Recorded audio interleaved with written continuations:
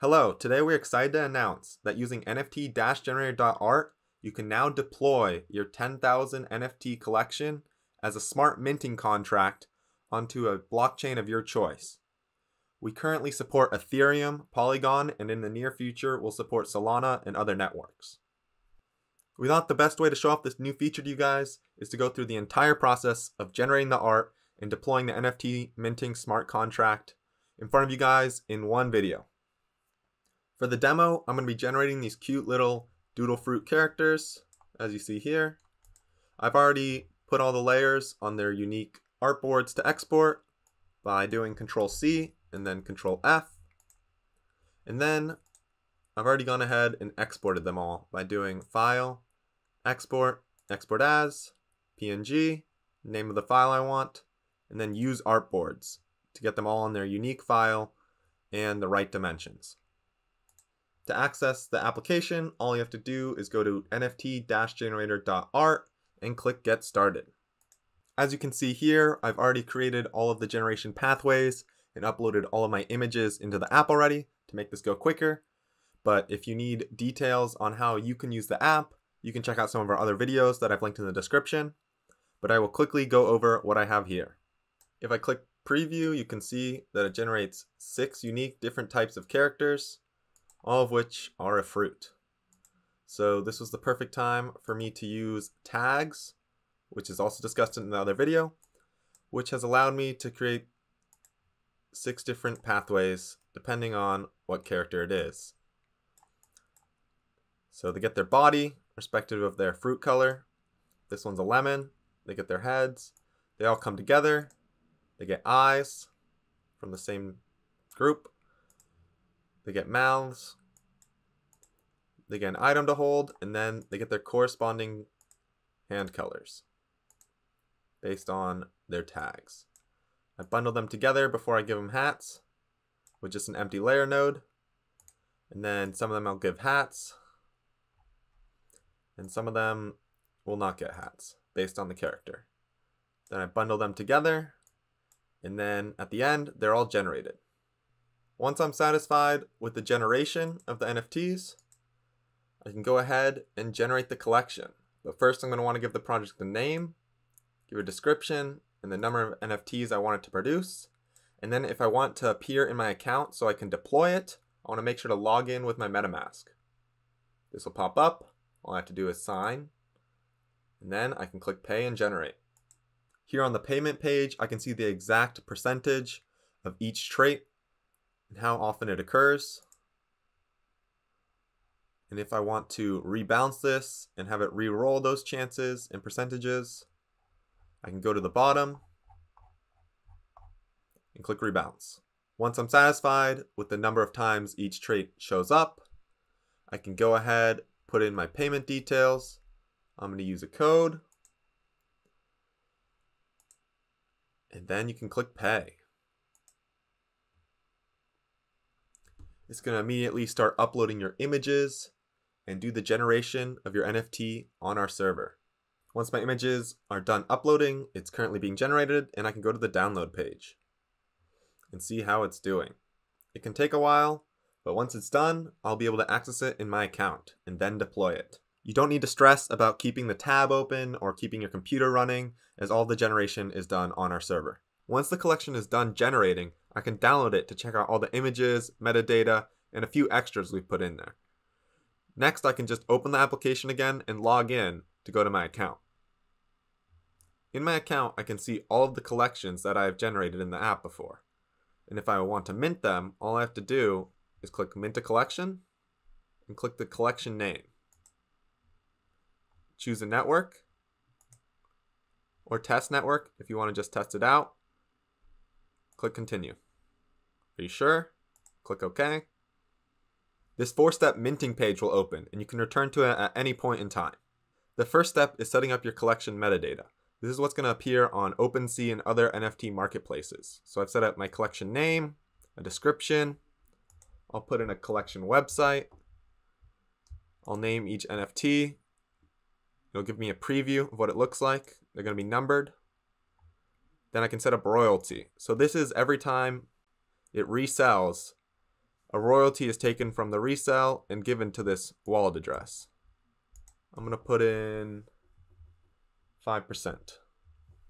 And then I'm going to put in my wallet address. I can click next. And then we'll go to step 2, which is uploading to a decentralized storage known as Ipfs. You can't undo this step, so make sure that you have your collection metadata all set up and it looks great. Then I can click upload, and after a while, it will upload to Ipfs. When that is finished, it will automatically move on to step 3, where we deploy the smart contract to the network. For the demo, I'm going to be deploying to Polygon main network, and I'm going to put in a contract symbol, which is like the shorthand name for the collection. I'm going to put in a minting cost. As it's on Polygon, it's in Matic. I'm going to make it an affordable 2 Matic, which is about $4 US. I can toggle minting immediately, which allows people to mint as soon as I deploy the contract, or I can have it off and toggle it later. I'm going to leave it on. Then you could check out the smart contract source code if you're interested. I need to make sure I'm connected to my MetaMask account. This is the correct one. I'm logged in. I can click confirm. I agree to the terms and conditions. And then I can deploy my smart contract to Polygon. The MetaMask is going to open. There's going to be a fee in Matic or Ethereum, depending what platform you're on. I'm going to approve this and click confirm. And it is going to deploy the contract. After a little while, the contract will have deployed to the network. You can check how your transaction's going by opening up your MetaMask and tracking it. And if it fails to go through, you can adjust your gas as needed depending how flooded the network is. You'll see a working minting button preview, which can be embedded in your website. You can adjust the number you want to buy and see how many have already been sold. Here's the code to embed it in your website, and you can stylize it however you like. I'm going to show off this minting button by clicking mint. It's going to open MetaMask, and I'll successfully be able to mint one of these NFTs. Once that goes through, you can see the number of minted ones have gone up. When an NFT is minted, we do deduct a small fee for using our platform, but this is only once an NFT is sold. And on Polyscan, you can see that I have successfully paid 2 Matic to mint my NFT. On OpenSea, you can see that the NFT has successfully been minted, as well as the second one that I've also tried out. And this is currently blank. If I want to customize the OpenSea page, all I have to do is log in with the account that I used to deploy the contract and click the edit button here. I can change the logo image, the featured image, the banner image, the name, the URL, the description, add a category, and links. This royalty section will be automatically filled out with the one that you put in our app. We currently are fixing that. Then I can also change the display theme or add a collaborator. And there we have it. We've generated our 10,000 unique artworks. We've deployed it to the blockchain with a mintable smart contract, and we've set up the OpenSea. All that's left to do is plug in the minting button into a website. This is Greg. So after it's deployed, this is the page you should look at. And what we're seeing here at the top section is the actual minting button that we'll put on the website. And at the bottom is the code that you need to copy and paste on your website, which is exactly what we're going to do. So first, I'll show you the website we're working on for the Doodle Fruits. It's going to be very simple. So let's get started. So first, I'm just going to copy this first section with the scripts. I'm going to copy, go to my code editor, and paste, and save. That's all. I'm going to go back to the page and copy the second section. I'm going to copy this and switch back. I'm going to scroll down to the right section and paste. So here's the source code and the button.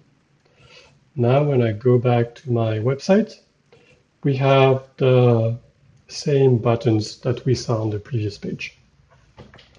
I'm on the wrong network, so I have the ability to change network, which I just did, and everything refreshes. You can change the number of NFT you want to mint and so on. So now I'm actually gonna style the buttons so they match the buttons on the website. So I already did the styling, so I'm just gonna uncomment my code because it's really specific to our website. Uncomment, press save, go back, and now I have buttons that matches the styles of my website. It was that simple. It took a minute, maybe less. So what's important here is that I am working in a React project right now, but the code is not specific to React. It works with any framework, so it can be React, it can be Vue, Angular, it doesn't matter. It can be just static HTML, it works. It can be website builders as well, like Wix, Squarespace, website like that. As long as you have access to the source code and you can embed stuff on the page, it will work. One of the last things you're going to want to know how to do is airdrop NFTs from your contract or withdraw your earnings from your contract. So if you go to your mints in your account, you can click right here on the contract. As I've deployed on Polygon, it'll open up Polyscan. I can click contract, click write contract. When I'm logged into the correct address, I can airdrop to a specific address, or at the bottom, I can withdraw an amount of Matic. In the coming weeks, we plan to add and adjust many new features, including approved pre-sale accounts, mint now reveal later NFTs, and on-site minting pages. If you want to get a better look at our Doodle Fruits project, you can check it out at nft-generator.art/demo. I've linked it in the description. We'll also be giving a few of these out for free via airdrop to some of the members in our Discord community, so make sure to join in the link in the description as well. That's all for now. For more updates, you can check out our Twitter, Discord, and subscribe to this YouTube channel. Happy creating!